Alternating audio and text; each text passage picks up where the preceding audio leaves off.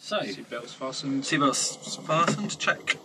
Fuel valve on. Okay, so the fuel shuttle valve is down here. That's on. Cyclic collective friction off. Okay, Full throttle do full and free. Check.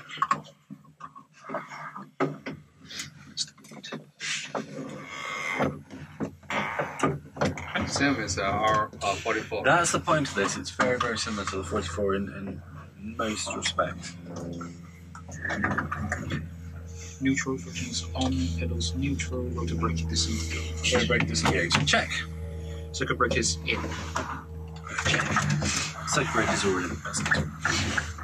Cabin heat, anti-ice. So this is really important to make sure those bleed systems are turned off. So just down there, that's your anti-ice. And your cabin heat is just, it looks exactly the same as on the 22 or 44. Landing lights off. Landing light, also that's going to be a huge draw on the battery, and that's a very common cause of hot starts. Avionics, generator switches. Okay, so the avionics off and the generator is off. Okay. Altimeter set. It'll be somewhere around 1020. Today, something like that. Hydraulic switch on. Hydraulic switch is on. Okay, now getting to the starter. Battery, strobe switches. Okay, so the battery, turn it on. Strobe on. Igniter enable. Okay, so that turns the key. Area clear. Clear. So now, the important thing here, just let's run through what's going to happen. Yeah, so fuel cutoff needs to go basically off. Yeah.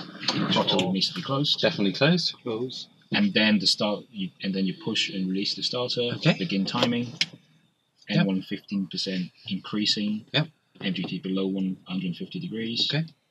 And you introduce fuel. So what I want you to do, left hand will be on the starter button, your right hand, your two fingers, will be like this. Yeah. Okay? Yeah. That means that there's no way you can introduce this until you satisfy yourself the two conditions. Yes. Firstly, N1 is above 15%, Yeah. and secondly, that the MG2 is below 150 degrees. Yeah. Okay? So it'll be left hand on, press the button, right hand on there.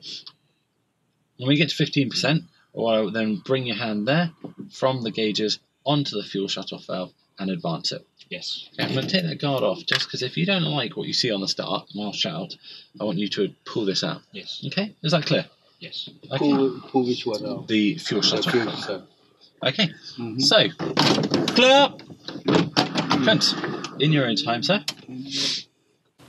Press the starter button. Okay, we've already got up to 10%. 10%, 12, 13, 14. That's good. Less than 150, go for it. Okay. Keep your hand on it, looking at the start. Okay, the blades are beginning to turn, the oil pressure's coming up as N1 goes past 25%. It's gone for its first burn, it's coming back down again. It's looking like it's going to start. We've got 40 seconds, so that starts at 40 past, and it gets through to 30 seconds.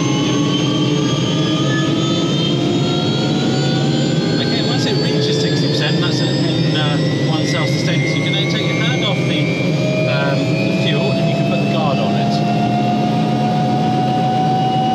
Okay, and that's it. That's the most dangerous part of the start done. Now let's go through the rest of it. What else does it say? There's your 25% N1. Oil pressure increasing, yeah. Stable 65 to 67% N1. Yes. Fuels on guarding stall. Ground power disconnect. Yep. Generator on. Generator on. Okay, have a look there. The temperature's going to go up, the N1 goes down slightly. Avionics switch assets on. Okay, let's turn that on. And let's put our headsets on.